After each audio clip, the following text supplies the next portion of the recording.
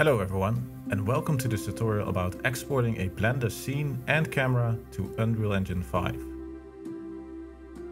In this tutorial, we will learn how to translate our scene from Blender to Unreal.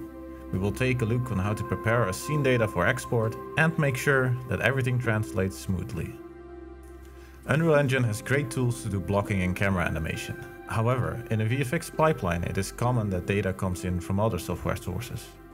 To align all input and data, we will make use of universal scene description. Let's dive right in. So here we are in Blender.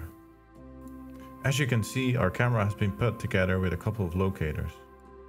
When exporting, it's best to keep the camera as clean as possible. Therefore, we're going to bake the camera. I'm going to select the locator that contains the camera and press Select Hierarchy.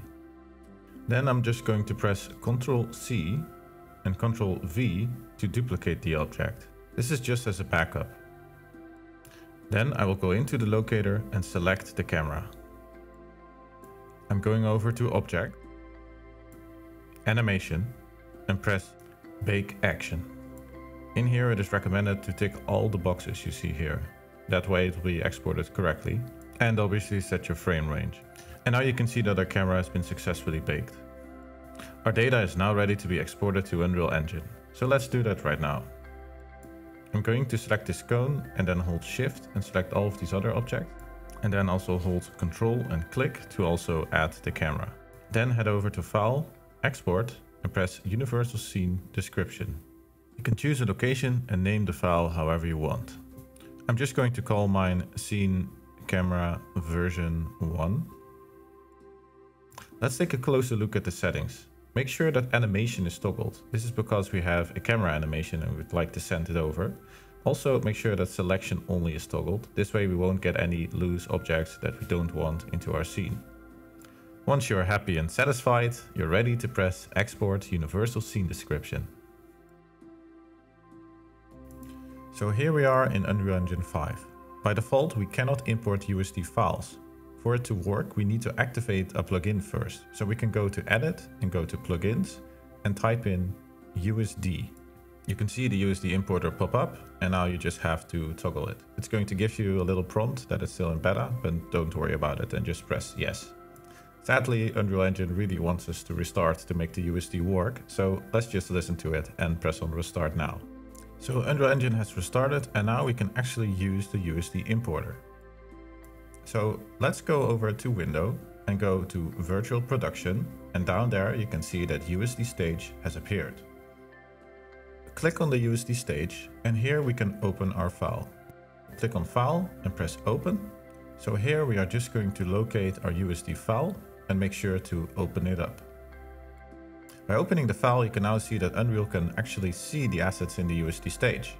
However, we have to do one more action to actually import them as Unreal assets. So under the action menu, press Import. And now we can just create a new folder on where we want the objects to be placed. So I'm just going to call mine Scene Camera, but you can call it whatever you feel like today. I'm just going to press OK, and all of these settings I'm not going to change anything and just press on Import. Just close the USD stage. And now by checking into the Scene Camera folder, you can witness that we have a level sequence, materials and static meshes folder. We have our files imported and now let's make the camera work. So press on the level sequence and open up the level sequence. As we play through the timeline, you can see that not much is happening. This is because we still have to add the camera into the sequencer. First, let's go ahead and create a camera cut track. Once we've done that, you can select the camera here and drag it onto the sequencer. As we are scrubbing through the timeline, you can now see that the camera is working, but there are a couple of problems here. As of Blender 3.1, there's a problem with USD which kind of messes up the data. But don't worry, it's easy to fix. It's possible that you're watching this in the future and this is already fixed. So if so, you can skip this step. Let's take a look at the fix. By hovering over these settings, we can select the camera component. And we can see that there has been a translation error here. We can see that the focal length is 1000, which is obviously very wrong. Let's take a look at our sensor size. As you can see, Blender made a mistake translating the sensor data to Unreal Engine, so we'll have to correct that. So we'll take the comma and try and move it 2 spaces to the left. We'll do the same for the other value as well. And now the sensor size should be correct. Now let's introduce the final step, and that's changing the focal length back to 24 millimeters. Basically input the focal length that you have chosen for your Blender camera. And now you can see that the camera is working perfectly as you had it in Blender. Thank you for watching this video. I really hope you learned something new today. If you'd like to see the channel grow, think about subscribing, leaving a comment down below and pressing the like button. It would really help me out. Thank you so much, and I'll see you on the next one.